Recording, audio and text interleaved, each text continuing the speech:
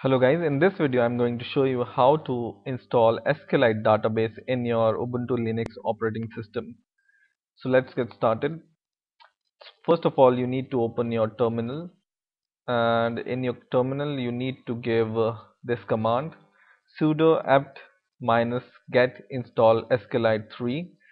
So this will install SqLite version 3 in your system, and then space lib SqLite 3 -dev.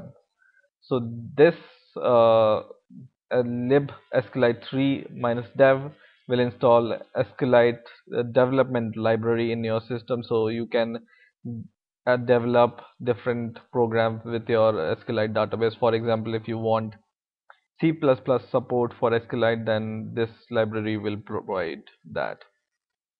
So give this command and press enter, and it will ask for your password. So give your password, and it will start installing SqLite in your system.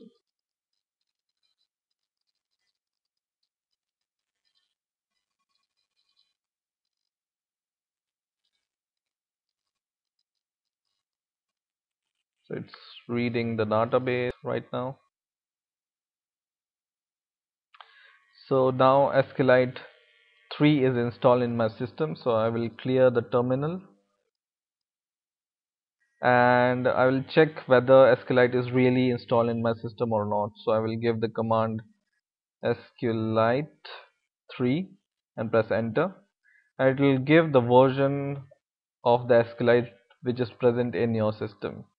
So if it gives SqLite version, whatever the version is, then you know that SqLite is installed in your system, and you will be able to see SqLite and then this greater than sign, and you know that your SqLite is installed in your system. Now you can create a database, and you can do many things by the command line in this Ubuntu operating system, and you can also make the databases. And to quit your database, just write dot quit and press enter, and it will quit from your database. So for example, right now I'm in my root directory, so which is I will show you in which directory I am, and then I will create a database in that directory. So right now I'm in my home directory, right? And for example, I want to create a database in this folder, which is my home directory. Then I will just write SqLite 3 and your database name .db and press enter, and it will create a database.db in your folder where you have given the command, right?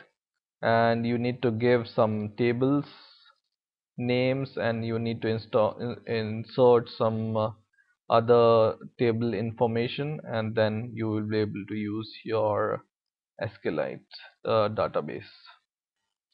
Now to check whether my database name.db is really created, I need to give the command dot database databases and press enter, and you see here you have the database in this location home, and in my Ubuntu one folder there is a database called database.db, right? And when I see here, this database is also present here, so I know that my database is created in my home folder.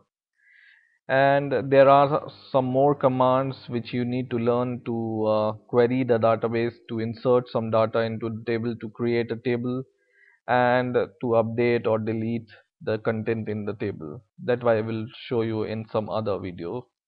So I hope you have enjoyed this video. Please rate, comment and subscribe, and bye for now.